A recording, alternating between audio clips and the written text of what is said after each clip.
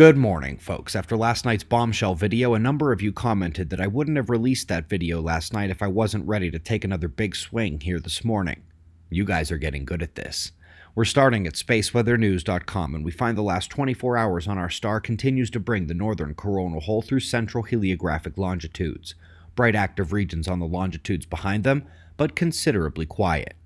The coronal hole solar wind stream peaked yesterday amidst ongoing low-level geomagnetic storms, but both are calming back down this morning.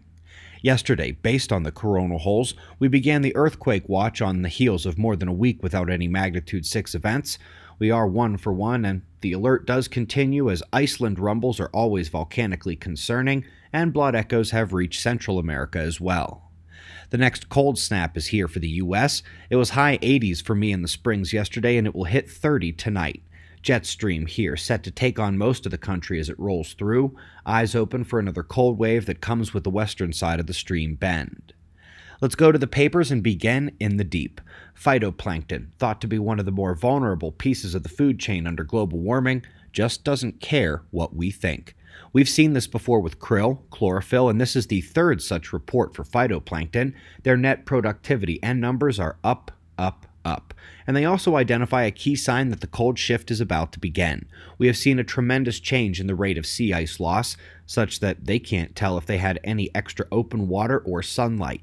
But nevertheless, they are doing the opposite of what the climate model said they should do.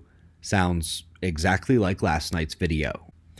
Up next, we've got another look at the specific European regions, and as with most of the rest of these we've seen, they are finding that the patterns and variability are caused by the sun and its decadal and centennial cycles. Taking that one step further up into the stratosphere where the sun is the unquestioned controller of the upper atmospheric climate, and realize that all the studies we've shown describing the need for better understanding of coupling down are indirectly discussing the sun.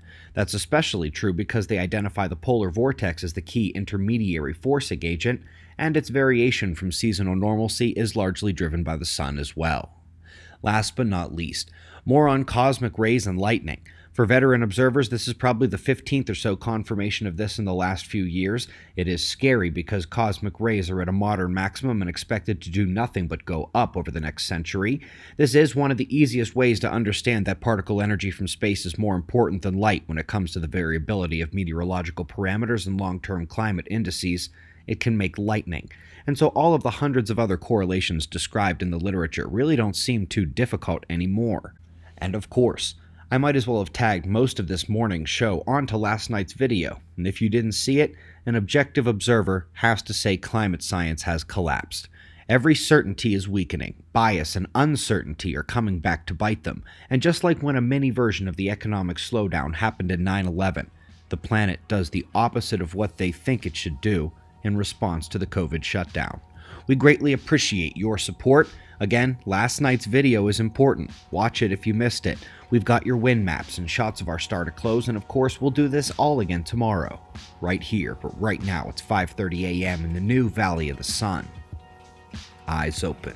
No fear. Be safe, everyone.